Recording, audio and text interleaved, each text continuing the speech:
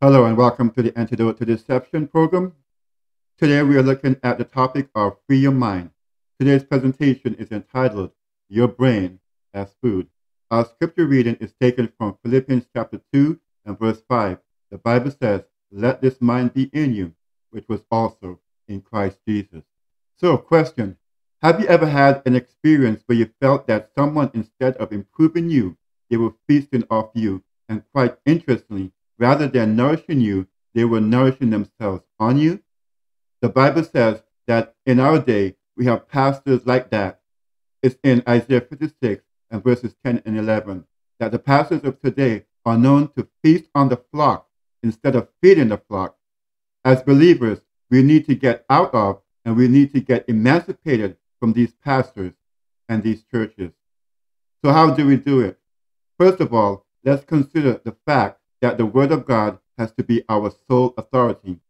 And by this, I mean that if we knew what the Word of God says, then we will be better people, we'll be prepared, we'll be equipped, and understand that the mind of man is to be molded, for men to receive from men, to feed rather than to be feasted on.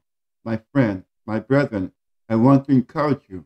I want to challenge you to be better people. And again, like I said, that begins by knowing what the Word of God says for yourself. Secondly, we need to have the spirit of discernment. We need to have the Spirit guiding us at all times. In order to do so, we must stay connected with heaven. Yes, my friends, we do encounter persons who, rather than feed us, would prefer to feast on us, and little by little, they chip away, they poke away at us until there's nothing left.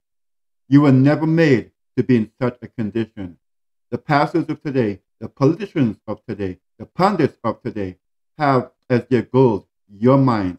And every day your mind is bombarded left, right, and center by some new information.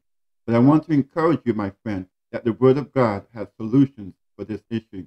You do not have to surrender your brain. You do not have to have your mind served up to those who do not have your best interests at heart.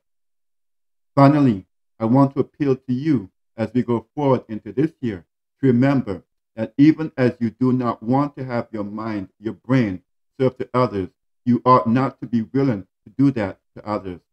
So let's be mindful that the mind that we want is the mind that serves rather than allow thoughts to be served.